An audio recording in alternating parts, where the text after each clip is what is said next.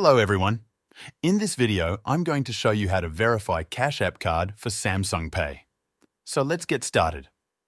If you open the latest version of Samsung Wallet and have your profile properly set up, you'll notice an option to add a payment card. You can either scan your card, which will automatically fill in the details, or manually enter the card number, expiration date, and security code. However, many users have reported that even after correctly entering the details and ensuring their Cash App card is verified, has sufficient balance, and works on other digital wallets, Samsung Wallet still does not accept it. Additionally, if you try to add the Cash App card directly from the Cash App interface by tapping on the three dots menu on your card, you won't see an option to add it to Samsung Wallet. This is different from digital wallets like Apple Wallet or Google Wallet, where the Cash App card can be easily added without any issues.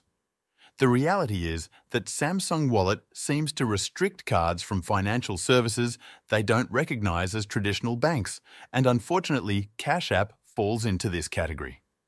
Because of this limitation, the card is not eligible to be directly added to Samsung Wallet.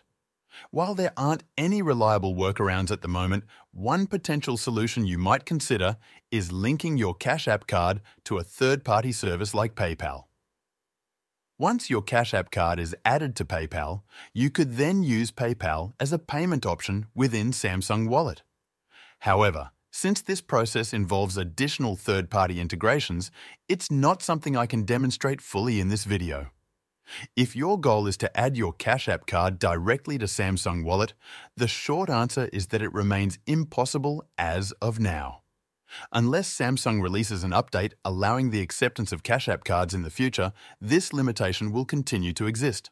Samsung Wallet currently does not support it due to its stricter policies regarding financial service providers. Thanks for watching.